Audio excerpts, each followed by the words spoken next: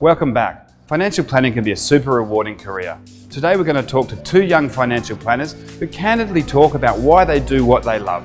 I got into the industry because I wanted to help people, and originally I was in HR and found that was a bit of a, probably wasn't what I expected it to be, and someone who I was running a mentor program for actually said to me, hey, why don't you try financial planning? And at the time I didn't really know much about it and didn't understand what it is, which is probably one of the challenges we have. But I took a leap of faith and went and did my study, and I've really enjoyed it.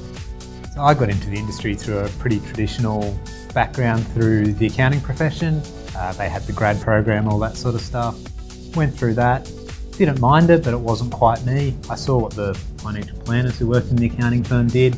Had close relationships with clients and worked really tightly with them, and I think that just really appealed to me. So I jumped the fence and started working in planning. You know, what really gets me out of bed to do this is helping people just alleviate that financial stress and live the lives that they want to. We find that so many people come to us, they might not be in a bad financial position looking at it objectively, but with so much going on, they feel stressed, they feel overwhelmed. They just don't quite know, where they're going next. So being able to sit down with them, get their life in order, make some plans, just gives them that confidence to really enjoy their lives. For me, the thing I enjoy about being a financial planner is the fact that I can do something that's rewarding for me but has a great outcome for the client.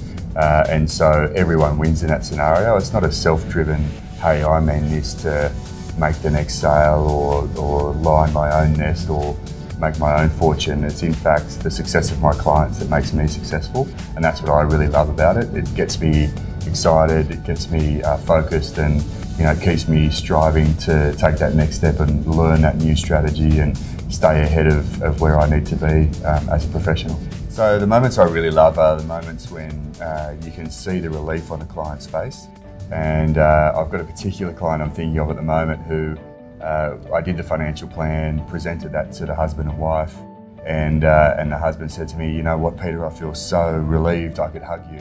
And I actually said to him, well, don't hold back. So he got up and he walked across the room and leant over and hugged me, and we were having a bit of a laugh.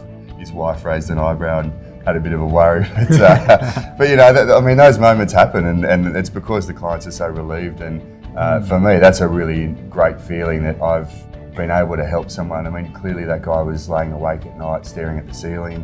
He's thinking, have I got a future? Am I going to achieve my retirement goals? And we're able to give him that sense of relief. So moments like that are really fantastic experience. Yeah, I totally agree. It's when it gets beyond the money, when it's no longer just about money, it's about their lives. We had a husband and wife come to us recently.